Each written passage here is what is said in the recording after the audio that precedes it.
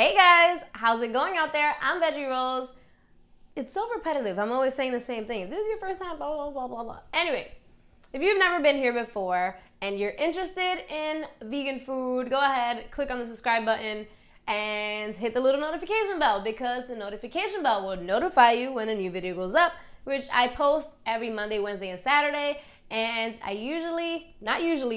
always post a sweet vegan treat or vegan dessert on Saturdays. So if you're interested in sweets and vegan food, don't forget to subscribe. So in today's video, I'm gonna be showing you guys how to make a vegan tamales recipe. And if you guys have seen my old vegan tamales recipe, then you know this is the second tamales recipe, but this is like a upgrade, like times 10 from that recipe. So much so that I'm possibly thinking about deleting that recipe because this recipe is so much better. Like, that's how determined I am to give you guys only the best. So why keep that recipe up when I have one that's way better for you? So, or not necessarily way better for you, but way better tasting. So, yeah, are we gonna get started or what? Let's get veggie.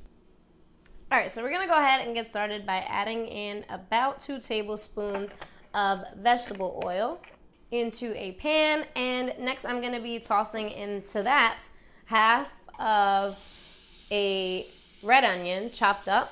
You can use any color onion you like.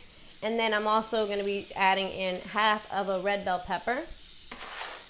I actually like the red bell pepper. I prefer the red bell pepper in this recipe over any other peppers because it gives it like a nice sweet flavor.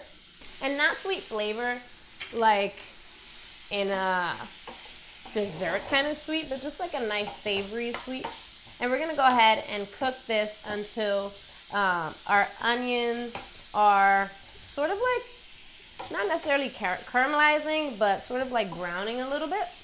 And if you guys have been with me for a while, then you know that every time that I'm stir frying or something, or sauteing, that I like to add a little bit of salt and pepper, always to that layer to bring all those delicious flavors out. This is at a medium-high heat, by the way. So this is what I was looking for the onions to get like slightly browned.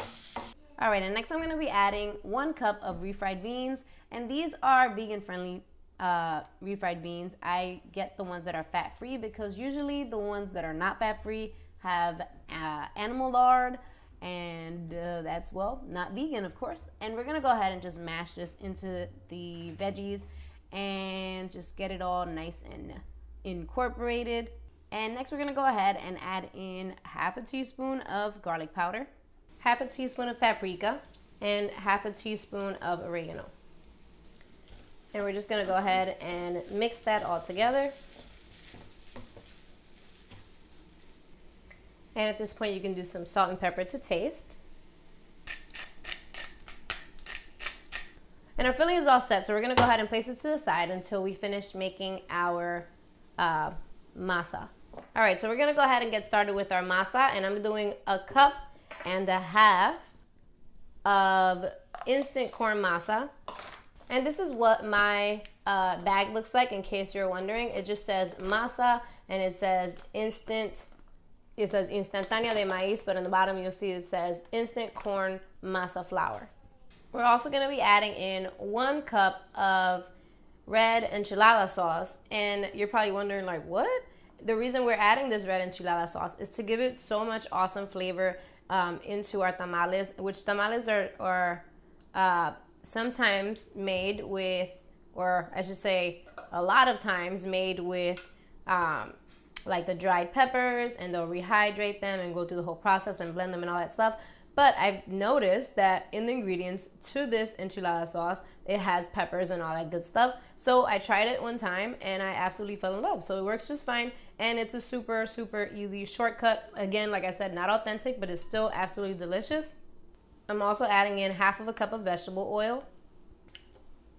I'm also adding in half a cup of water, 1/4 teaspoon of cumin, and 1 teaspoon of salt. And now we go ahead and mix all of this together. I usually do this mixture by eye. So coming up with the actual recipe was pretty interesting.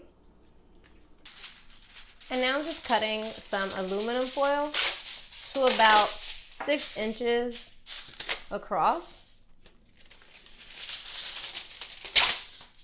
And I'm actually cutting 6 pieces. And now I'm just gonna go ahead and place these on the edge of my countertop so that I can cut these in half.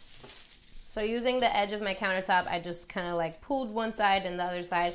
And now you just want to have 12 aluminum foils. And like I said, this is not an authentic recipe. And like I like to do things easy and quick, and I like them to taste delicious. So using the aluminum foil would just make it so much easier and faster. You don't have to go through the process of soaking them or any of that. You just get aluminum foil and they taste just as good. I have 1/4 cup of water here, but I'm just gonna add half first and see what happens. You want this to be like the consistency of like, I don't know, like ice cream probably. And then we're just gonna go ahead and do the whole 1/4 cup. I think the reason this batter came out a tiny bit harder than usual is because I usually add in more oil, but since I know a lot of you guys are either oil free or don't like to use that much oil, I decided to make the batter a little less oily. But yeah, so that's why you had to add a little tiny bit. So now, as you can see, if you can spread it like that, that's what you want.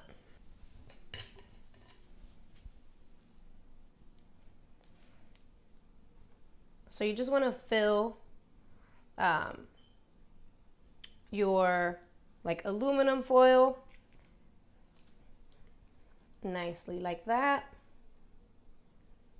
like a little square of the batter. Then we're going to do about a heaping tablespoon of your filling in the center. And then what I like to do is fold from this side all the way over to this side until it's like kind of like even on the other side with the other side of this. So you want the batter to be like on the same, you know, kind of touching there. And then I'm going to go ahead and fold over this side. And then at the bottom, we're gonna go ahead and sort of like squeeze and then fold that over. And there we have our first tamal ready. And we're gonna keep doing this until we have all 12 done. All right, guys, so we're gonna go ahead and steam these guys. I actually got 10 from this batch. I think it's because I was kind of like snacking on the batter as I was making them. But I just can't help it. The batter is so yummy to me. I love corn stuff.